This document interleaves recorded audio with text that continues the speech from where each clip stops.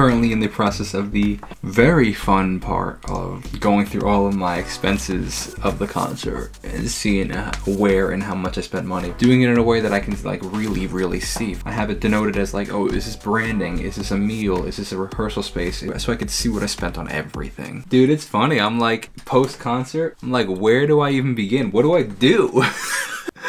What's the next step, man? That's been like my prayer for this week is like, okay, I'm really happy with the concert, but what's next? What do we do? What do I do next? Like, how do I pay off the concert? What do I do? Do I start the documentary process? Do I go back to doing reactions to make more money?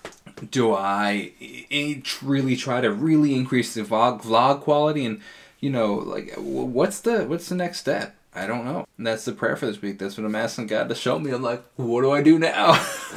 Even to some degree with all the footage that I have from the concert, like, what do I do with it? How much do I show of the concert? Because people paid tickets. People paid for tickets, so like, I can't just post the concert for free. What do I show? What do I not show? How do I promote the concert after the fact? Because you can still watch it after the fact. So many questions, man. That's my prayer for this week. All right, you know what I can start out with? I'm going to start out with the people that did buy tickets in person and online. I'm going to resend out the link to the live stream because the people that were in person didn't get to see the live stream, so I want them to see how high quality it is. So that being said, I'm gonna start by getting that link, starting that email, and starting to send that out, and then we'll take it from there. Wow, this is crazy. I went from live streaming like several times every single day, where this October 7th show was the first live stream I did since August 26th. That's crazy. Bullet, are you ready to go for a walk?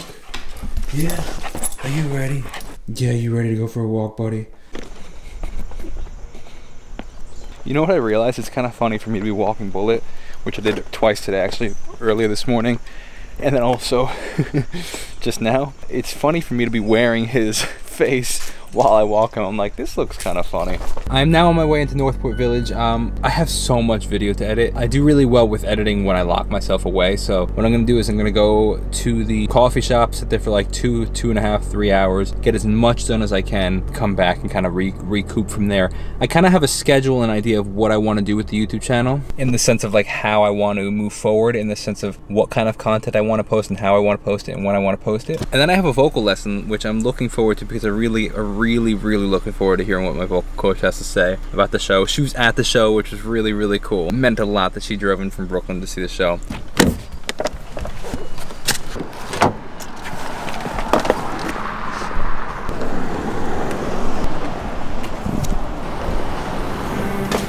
what's going on?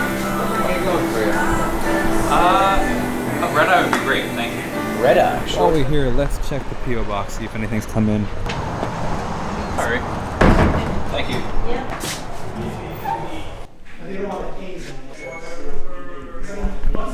Nothing. So it's funny, I get down into Northport, get my coffee, get all set, and get like kind of just into the flow of editing, and it turns out that the coffee shop has to close because the replacement shift guy isn't there on time and they just need to close for a couple, I don't even know how long, but alas, here we are, on to the next place.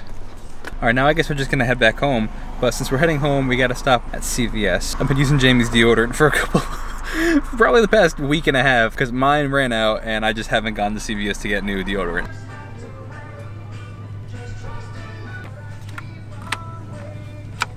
Ironically, when I came here last week, or 2 weeks ago, this is actually where I got my debit card information stolen. I put it in for the ATM here, and there was a skimmer on it.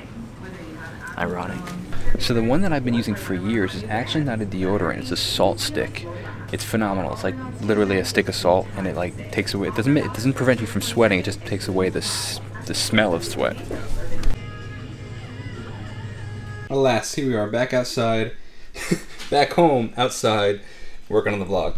So you want to see the reality of a life of a full-time working musician, content creator, whatever you want to describe it? This right here.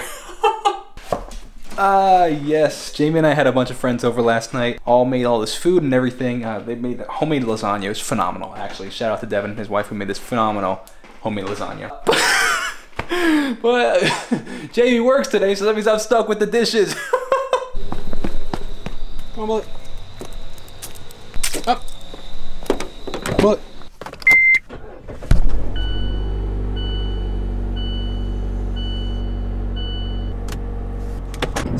Not only is the algorithm pushing new viewers high, so let's break it down. In just a minute, the Dollar Tree.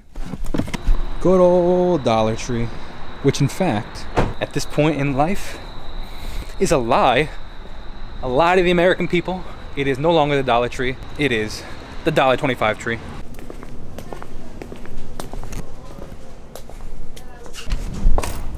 All right, well, that was totally a waste of my time because I'm positive in the past they've had dryer things.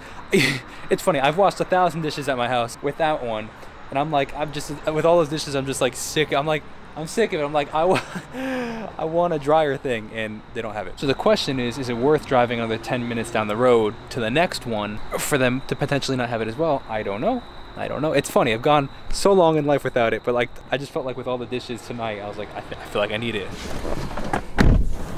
But in reality, I'm curious psychologically if I'm just procrastinating washing the dishes.